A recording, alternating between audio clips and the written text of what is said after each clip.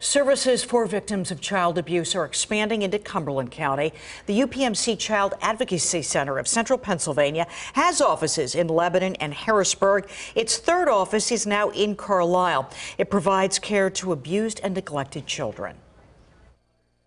It's been about 4 years in the making, but we saw a need to bring the services to Carlisle, or actually to Cumberland County, for children that experience abuse and neglect.